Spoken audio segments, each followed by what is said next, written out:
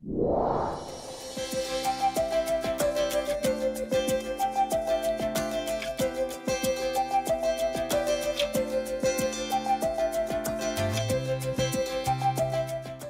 have to tell you, just to see the look on these people's faces when they come in here is the reason that I left the for-profit industry to come and work in the nonprofit industry.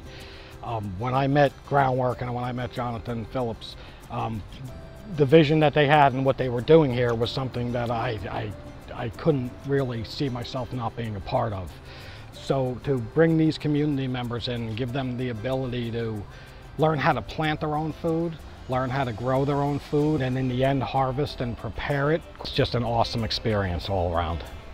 Groundwork Elizabeth is a nonprofit which works within the city and the surrounding community to develop programs and projects that educate, improve, and enhance the urban environment. With the help of the USDA's Natural Resources Conservation Service, they were able to install a conservation showcase at their Elmora Microfarm. This has helped them engage residents in conservation education and continue their commitment to address the issues of environmental and food injustice.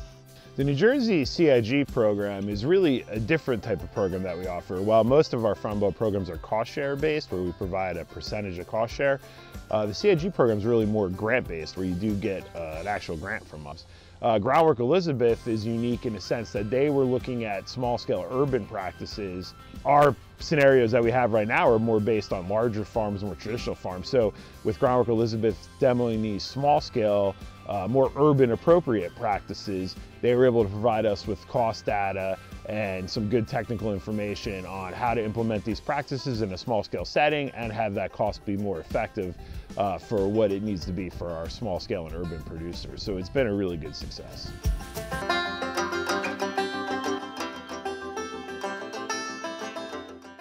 The human impact that the work that Groundwork Elizabeth has done is enormous. They constantly have groups out here, church groups, school groups. They have the Mayor's Youth Council out. Every time I come out here in the summer, there's always different, teams of teenagers and students, getting their hands into the soil, growing food, learning about the outdoors, learning about where their food comes from. And that's just, so great to see. They've gotten, mayor involved, they've gotten county councils involved, and they're really bringing all these municipal players to the table that otherwise probably wouldn't see what good, conservation is doing for their communities. 8 years ago, I was studying a city guy, and Jonathan Phillips gave me the opportunity to learn about agriculture.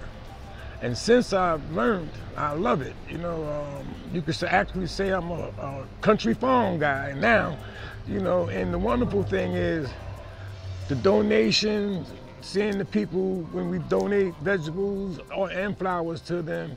And for myself, every now and again, the fruits that I grow taste better than the fruits that I buy in the store. And it's just a wonderful thing for the community.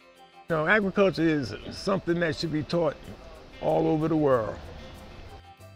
What it takes to do this kind of work, we wouldn't be able to do without the help from NRCS. So it's been wonderful for the microfarm. It's been fantastic for the community. People come here, they just come on their own and help themselves to food if they need it. So it's just opened up a lot of doors here for us to give back.